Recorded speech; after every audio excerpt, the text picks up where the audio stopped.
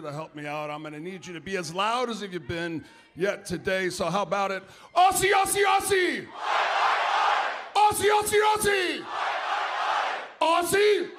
Aussie! Aussie, Aussie, Aussie! That's what the hell I'm talking about. Thank you. Then.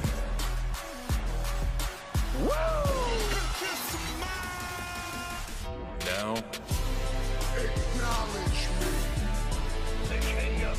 You can't see me. Forever.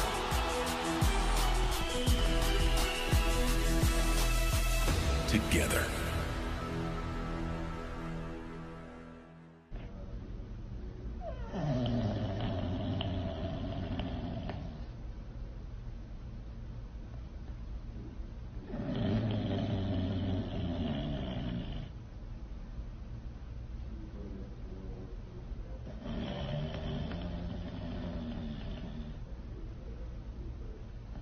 The Monday Night Messiah, Seth Rollins!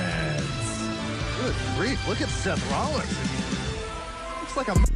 That was me at 2 a.m. this morning trying to watch this PLE pay-per-view, whatever you want to call it. But hey, it's your boy Miles Angel back to give another video, man. Man, dude, Elimination Chamber 2024.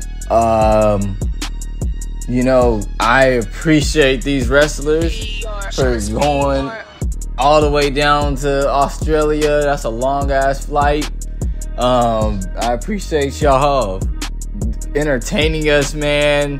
I mean, look at this fucking shot of Perth back there, man. Like, this is a great picture. But yeah, man, I appreciate all these wrestlers for entertaining us, man. This show, in my opinion, was pretty mid, but I appreciate all these wrestlers. I'm so happy for Rhea Ripley, so happy for Indy Hartwell, so happy for, like, what's it called, Grayson Waller having his show and everything, man. They got, I don't know if Grayson Waller got a big pop, but Rhea Ripley, Indy Hartwell got huge pops. So happy for them, man. Like, this stadium is absolutely beautiful. And, yeah, man, like, this show, yeah, it's pretty mid. I mean, I don't think Triple H really knows what he's doing. I mean, the show started off great. You had Becky Lynch. You know, she won the women's Elimination Chamber. I mean, that match was fucking awesome to start off. I'll say that match was great. The pay-per-view started off great. Tiffany Stratton got a huge pop. I feel like Naomi, I think that was weird for her to get eliminated first, but whatever.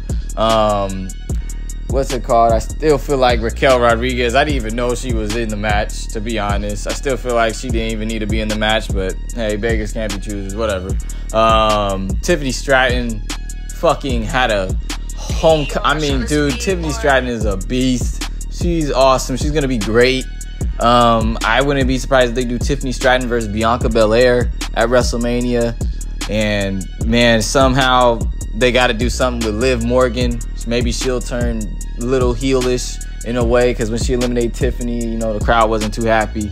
So yeah, man. I mean, but Becky Lynch versus Rhea, like I said in my predictions, I already knew it was kind of predictable that Becky was gonna win. They already been planting the seeds, like especially at the press conference and everything.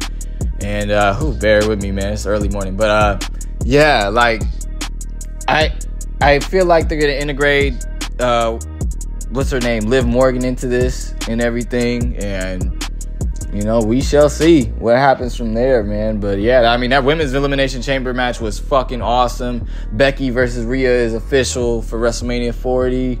And hopefully they make this build seem cool. And, you know, Triple H figures it out, man, because clearly he doesn't have WrestleMania figured out. Just watching this pay-per-view, this shit felt like a glorified house show to me.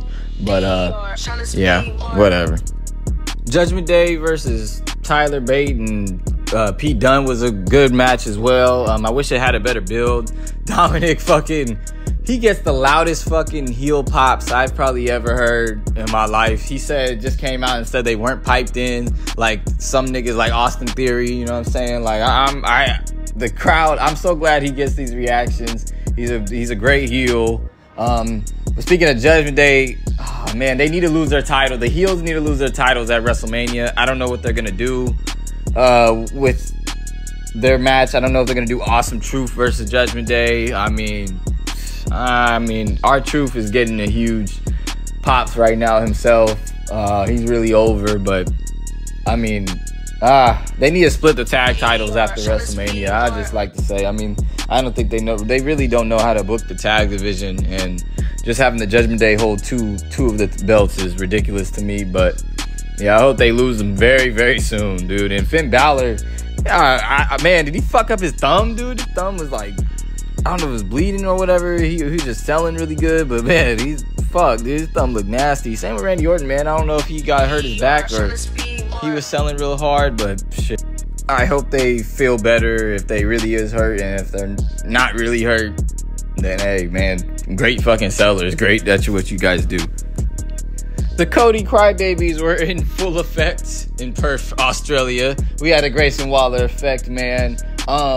This shit irritated the fuck out of me because now we're getting this stupid ass tag team match at WrestleMania 40 with Seth Rollins and Cody Rhodes challenging Roman Reigns and The Rock. Probably gonna main event night 1 at WrestleMania when we could have. Oh man, some of you fans, man, like we had a dream match in the palm of our hands. And you guys ruined it. Now we're getting this stupid tag match. Seth with Cody Rhodes and his little girlfriend, Seth Rollins. Dude, like, you got, like, another WrestleMania has been taken over by some stupid fans in the IWC. That's why I don't fuck with the IWC. I don't want to be considered a part of the IWC. I am my own wrestling fan. These motherfuckers, like, They whine about shit, like whine about something that makes sense.